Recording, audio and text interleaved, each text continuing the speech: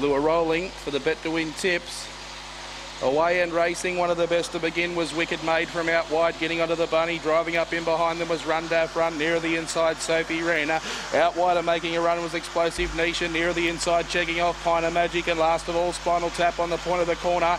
If you're on this favourite, it's taken a while to debut, but it's going to bolt in. Make your way to the queue. Wicked Maid scored in the first. Second coming to Run Daff Run. Driving up was I'm a Special Kid for the each-way punters. Then came Sophie Wren, not far off them, Spinal Tap. And Piner Magic was one of the last ones into the catching pen with Explosive Nisha.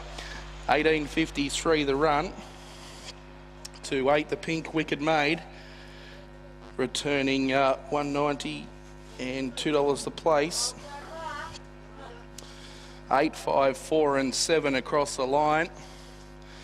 8 the pink Wicked Maid is a dark brindle bitch by Give Me 5 out of Master Maid, prepared at Gunnedah by Kevy Kingdom. Second the event, 5 the yellow Run Daff Run for Graham Dixon at Parks. Third placing, 4 blue I'm a Special Kid for Michael Grant at Young, and officially fourth going to dog number 7, which was Sophie Wren.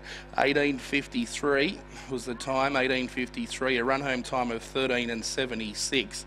13.76 on the numbers of 8, 5, 4 and 7. Now the winner scored by 3 1/4, with a length and a half separating second and third. A run home time 13.76, 18.53 was the overall run. 8, 5, 4 and 7, all clear to tidy things up on race number 1. Good debut there by dog number 8, Wicked Maid. Has had 2 performance trials here at the track, and her last PT she run 18.57, and she's gone a tad better today, running 18.53. So on debut, 8 the pink, taking out race number 1, the www.bettowintips.com maiden over the 318 metres.